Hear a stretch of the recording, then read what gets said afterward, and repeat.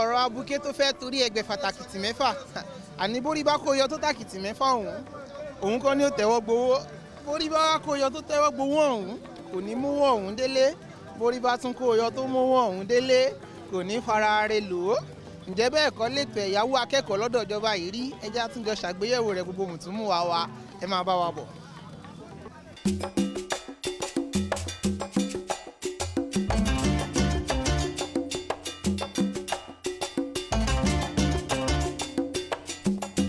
Ẹ̀yin èèyàn wa, àní kí lè rò sí nípa ẹ̀yáwó akẹ́kọ̀ọ́ lọ́dọ̀ ìjọba yìí?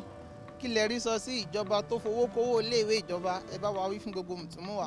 Ìgbà tí mo ń gbọ́ details yẹn gan-an mo wà amazed but I am not surprised orí Nàìjíríà la wà so a lè underestimate n tá a máa gbọ́ náà ní ẹnu government by the way but if you say the student loan idea yẹn ó wà okay tó bá jẹ́ wípé contest tíjọba bá fẹ́ gbé gbà tó bá wáyé pé bí wọ́n fẹ́ wò ní TB àbí àwọn tòkè òkun ṣe ń ṣe lóòótọ́ torí tó bá fúnyàn ní student loan ní òkè òkun bá tiẹ̀ lọ́bẹ̀ a máa ń gbọ́ a máa ń kà á wọ́n á ní benefit wà fún àwọn students yẹn láti máa ṣiṣẹ́ during bóyá lecture free days or thereabout tó fi máa ń ra owó yẹn dá padà so ó máa ń fún àwọn ọmọ yẹn àwọn people yẹn lẹ́ni tó tiẹ̀ lẹ́ni tó fẹ́ ràn àbí ẹni tí ò lágbára tó dẹ̀ mọ̀ pé òun fẹ́ kà which is tó bá wish nílùú òyìnbó ni torí lọ́dọ̀ tiwọn dandan kọ́ ni fún wọn tó bá wish láti kà ni they have everything available at least for an average life láti gbé so wọ́n ti ṣe àwọn tó lè mú dẹrùn fún wọn lọ́hùn sílẹ̀ tó bá ń ṣiṣẹ́ ọmọ yẹn tó mọ̀ pé bóyá in the space of 3 years ní course tóun fẹ́ ṣe ó mọ̀ pé owó tóun yá tóun bá ṣe iṣẹ́ how many hours even during holidays tó lè cover up kò ní affect àwọn aráalé ẹ̀ fine gbogbo wa ń wò pé ká tẹ̀síwájú kò fẹ́ tó fẹ́ kí ọmọ òun wà ní bóun ṣe wà ló ń jẹ́ káwọn òbí wa náà máa sọ pé mi ò kà ìwọ náà wàá kà but in the context of pé ọmọ wa rí sun at the long run because àwa tá a ti kà náà kí la ti fi ṣe owó wo la ti fi pa àwọn tó rọ́jú rán wa ní school ọ̀hún àti rí certificate ọ̀hún gan ṣé débi tá a fẹ́ sọ fún wọn pé ẹ ṣe sà ẹ ṣe mà owó gbogbo owó tẹ kó jọ tẹ fi rán wa so ṣe ni kó má tún wá dákún wàhálà tá a ní already tó bá fẹ́ ṣe wá lóore kó ṣe wá lóore kì í ṣoore ẹ̀dẹ́. àìmọye program ni gọ́ọ̀mẹ̀ntì gbé jáde lórí àwọn nǹkan báyìí tó jẹ́ pé at the end of the day àwọn ọmọ ibi tó ń forí sọ ó fi hàn pé nílùú yìí bẹ́yìn ò bá ti lẹ́nu kò lè rí àǹfààní kankan jẹ látọ̀jọ̀ ìjọba gbogbo owó tó ń fẹ́ kankan yá wọ̀nyí ẹ jẹ́ kán bẹ̀rẹ̀ náà ká wá rí bíi 100 ọmọ school kan jáde pé yes àwọn ti rí owó yìí yá o ìyẹn láti fi lè sọ pé program yẹn kó ẹsẹ̀ járí àìmọye program bẹ́ẹ̀ tán ti ṣe táwa gan ìta ti fi inform lórí pé federal government yá wọn ní o fẹ́ yá gba o fẹ́ o tó yẹ pé ọ̀tọ̀ níbi tí kíyẹn ń fì sí tá ò tiẹ̀ gbóòórùn ẹ̀ rárá. ó yẹ kí ìjọba máa consider wa pé ẹlòmíì nítorí pé ó fẹ́ further go máa lọ go into what he or she is not meant to be doing because of funds so èmi kàn feel like pé normally ẹ̀kọ́ yẹ kíkí ní ìrọ̀rùn fún everybody ni.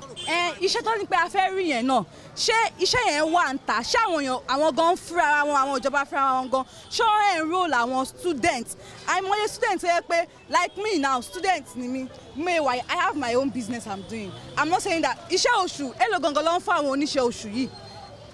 àfàwọn tó bá ní connection nìkan ló yẹ pé tó bá parí school yìí I don't know àwọn tó bá parí school yìí tó yẹ pé ń work fún bí ẹlòmíì tó dẹ̀ pé bí a course tó lọ read ó jẹ́ hot cake most of our students nísìnyẹn máa rí i pé gbogbo wa ti di business owner àtọ́ àti di entrepreneur àtọ́ because this school itself is not even bringing anything. ẹ jọ̀ọ́ ẹ ṣàánú wa torí Ọlọ́run ẹ wá bẹ́ẹ̀ bí tí mo wà yìí ibẹ̀ mo ti ń tọ́mọ mẹ́ta kí n tún ṣàbà sọ pé mò ń sáré owó school tó ti wọ́n jọ pọlọ mi lọ gbáwó làwọn ọmọ onídòòlè tó ní di ọlọ́ṣà nígbà tí ò bá ságbára àti rán ọmọ olè àpọ̀ ń lù àwọn apààyàn àpọ̀ nígbà tí ò bá ságbára àti rán ọmọ tí ò ságbára tó lè fi rán wọn lọ school àbí lọ ẹni tí ò tiẹ̀ nágbára àti rán wọn lọ primary ṣé wọn lè fẹ́ nágbára àti rán ọmọ lọ sílé ìwé gíga. ẹni tó mọ́ lọ sí school ìjọba ọmọ pòwé ẹ̀ máa less sẹ́kọ̀ọ́ mọ́hún lọ sí aládàáni so kìí ṣe nǹkan tó dáa kíjọba kó rọ́nú kó bá wà túnṣe sí kìí ṣe nǹkan tó dáa o ìrọ̀rùn ló dáa fún kó wà fún aráàlú o ìjọba wọn mọ nǹkan tó ń ṣe wọ́n bá yá ọlọ́tọ̀ pọ̀dọ̀ ọ̀nà ló kú tó ń padà sí so nǹkan tó ṣẹlẹ̀ nìyẹn so bí kẹ́hìn fowó ṣòwò wọ́n fowó ṣòwò ni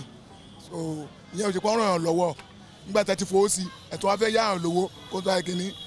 owó tó ń fún ọ náà tó fẹ́ gbà padà gbogbo tó ń ṣe kò sí ìrànlọ́wọ́ ìyẹn ò ṣe ìrànlọ́wọ́ rárá wọ́n tún dákun nǹkan tó ń ṣe yẹn ni torí nígbà tẹ́ mọ̀ pé kínní yìí ò dáa tẹ́ ń ṣe tẹ́ bá ní ẹ̀ tún yá lówó ń tẹ́ fún ẹ̀ lẹ́gbà padà so ìyẹn ò ṣe pọ́n ràn lọ́wọ́ rárá nígbà bá gbẹ́ mọ́bì tẹ́ ní nítorí pọ́n sanwó kí láǹfààní pé àníjọba fún ìjọba gbọ́ nǹkan ìjọba wọn bá pè ìjọba fún ìdẹ̀rùn aráàlú ló gbọ́ jẹ so ìnira nìyẹn jẹ́ kò dáa bẹ́ẹ̀ so kọ́ wá nǹkan ṣe sí kò sí ọkàn bẹ́ẹ̀ o ẹsẹ̀ tó ń gbé yẹn kì í ṣẹ́sẹ̀ gidi pé ẹni tó bá ti rówó san ẹ̀tọ́ lámú ọ wọ́n fẹ́ bàlù jẹ́ pátá nìyẹn so wọ́n fẹ́ dá wàhálà lẹ̀ nìyẹn o torí bí rèmi yìí kéré ẹ̀ bá ṣẹlẹ̀ tó bá kọ́ wá mú mi wàhálà dé nìyẹn o torí mi nígbà o so anyway àlejò fàdé. ṣe rí owó ìwé tí wọ́n fi owó kún yẹn kò dáa torí especially àwa mẹ̀kúnnù tó yẹ pé kò tà kò rà kò ṣàgbé ni wá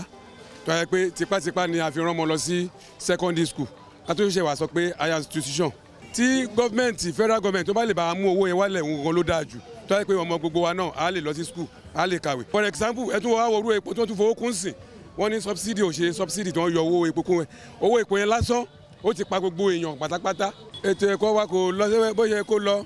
tí wọ́n bá fún bóyá inú higher institutions bóyá university ni tàbí àwọn ilé-ìwé gbogbo ìṣe àwọn poli káàkiri tí wọ́n bá pe ogun wọn pọ̀ tí wọ́n bá yẹ kí wọ́n fún wọn ní nǹkan tó yẹ kí wọ́n fún wọn ń bẹ̀ a mọ̀ pé nǹkan yẹn náà ó máa carry everybody bẹ̀ tí ó bá yẹ kí wọ́n bẹ̀ tí ó bá yẹ pé ọ̀nà bòmíì náà gbé lọ ó ṣe ṣe kó má dé inú skul yẹn gangan kọ́ ẹ má yẹ pé báyà àwọn kan náà kàn máa kówó yẹn sọ́wọ́ náà kàn máa kówó yẹn lọ. kíní ẹ̀ kò lè work because system wa ò tí ì débẹ̀ you know system wa ò tí ì advanced to the extent that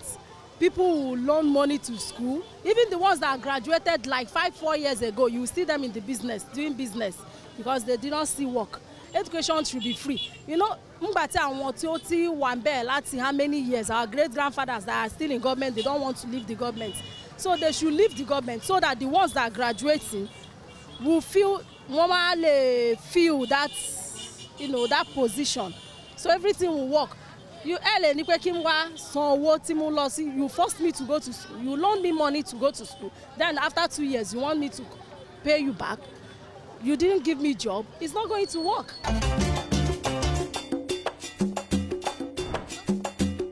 àní nínú ẹgbẹ̀fà tábùkéyà elélu àgbà ẹgbèjì alágúnmọ̀ àgbà ẹgbèjì